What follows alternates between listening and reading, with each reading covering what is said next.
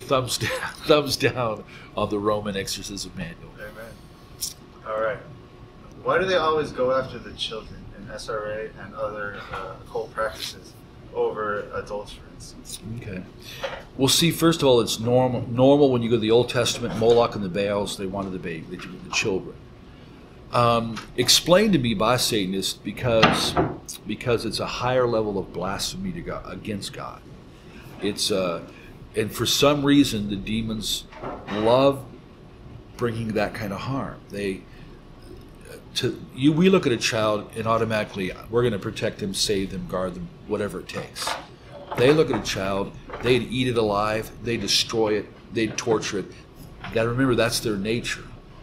And so if they could show more of their nature to a defenseless child, they love that. That's why some rituals are called demon revels or satanic revels. The younger the child, here's exactly what dark undergrounders have said to me in rituals. The younger, the better. And we never kill them right away. We prolong the torture. Why? Because we have to raise the energies, the terror, the fear, and then little by little letting some blood out, because blood is and all that torment. It's like, think in terms of rats and garbage. Smelly old garbage draws the rats.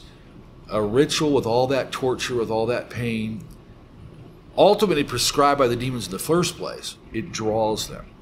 And once they begin to open the blood gate, that's what they attach to in the context ritual. Then when a child or a human is killed, that's when the demons are released to the practitioners. So it's all about their unsatiable hatred of God, anything they can do to harm humanity, harm innocence as an attack on God in a sense.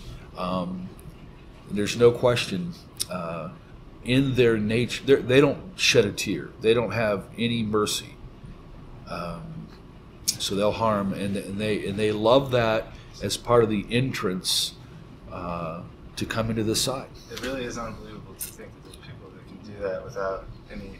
I mean, like you were saying yesterday, how do you not smack him in the head with a 2x4? You must have there's to be on your times. knees, just like, well, give me the power. There's some people right now. It's like, good news is we're working with some people, law enforcement people, that are going to go after him, and praise God if they get jailed. I even told some of them in Pennsylvania, if they go to jail, praise God they go to jail. That because we realize this, pedophiles like that, Satanist, ritualistic pedophiles, they don't stop until they get stopped.